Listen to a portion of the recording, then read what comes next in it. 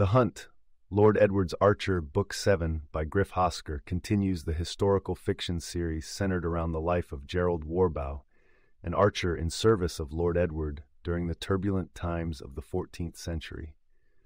The novel thrusts the reader back into a time of noble conflict, political intrigue, and the constant battle for power within the English realm and across its contested borders.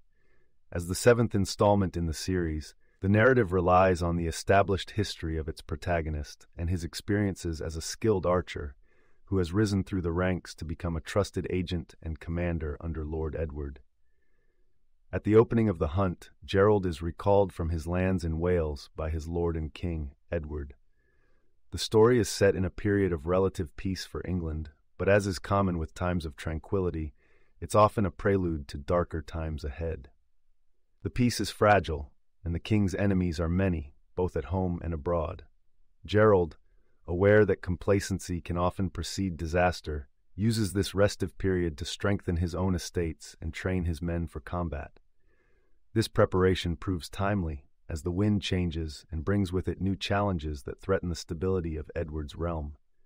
The tale unfolds as reports of troubling activities arrive from the northern borders. Scots are crossing into the English territory, wreaking havoc and probing defenses, which raises suspicions of a larger conflict brewing.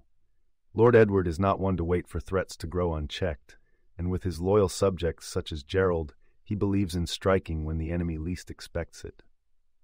Gerald, with his exceptional archery skills, keen strategic mind, and experience in both warfare and diplomacy, is the ideal candidate to lead critical missions in these volatile regions. Gerald's reputation has grown such that his mere presence can deter minor aggressions and rally the troops around him. However, as he manages skirmishes and forays against those testing the English boundaries, it becomes clear that a powerful noble from Scotland, with familial ties to the crown, is orchestrating these raids to undermine King Edward's authority.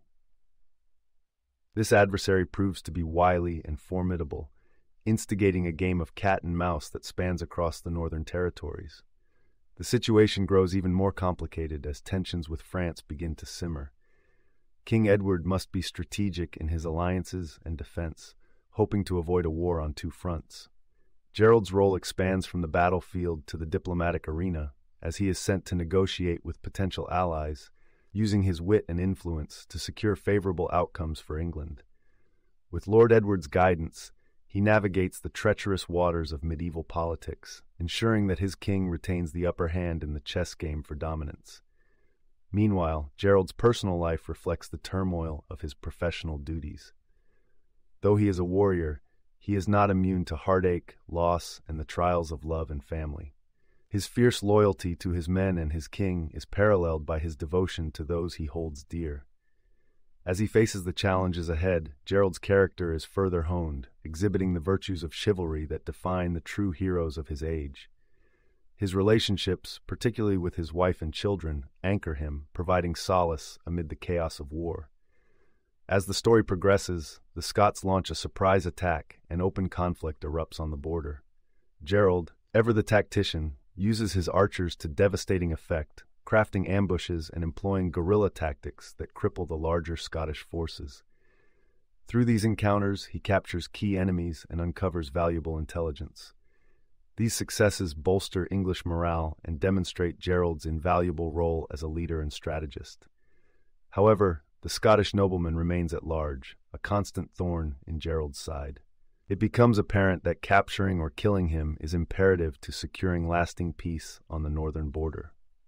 Gerald embarks on a dangerous mission to entrap his nemesis, which leads to a tense and climactic pursuit through the challenging terrain of the borderlands. It's a testament to Gerald's determination and skill that he is relentless in his pursuit, driven by his unyielding sense of duty and justice. As the novel nears its conclusion, Gerald and his men find themselves in a decisive battle that will dictate the fate of the northern region. It is a bloody and brutal engagement with the future of English dominance at stake. Gerald, emboldened by the righteousness of his cause and the support of his king, exhibits valor and leadership that inspire his men to fight with unparalleled courage. In a fitting crescendo, Gerald faces his Scottish adversary in a personal combat that pits skill against skill, will against will. The confrontation is not only a physical battle, but also a symbolic duel between the two nations vying for supremacy. In a display of masterful archery and combat prowess, Gerald emerges victorious, but not without sacrifices and scars that will mark him for life.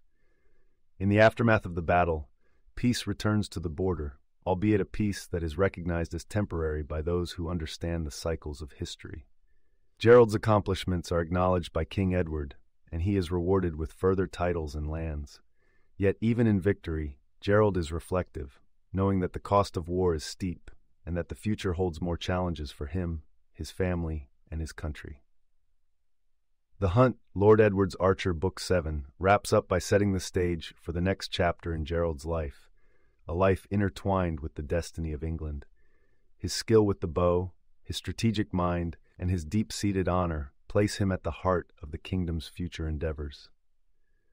Readers are left with the understanding that while one battle may be over, the war for power and influence is never truly finished. Gerald, as Lord Edward's Archer, remains a key player in the ongoing saga of medieval England's fight for sovereignty and glory. You can listen to the full audiobook for free by following the URL in the description.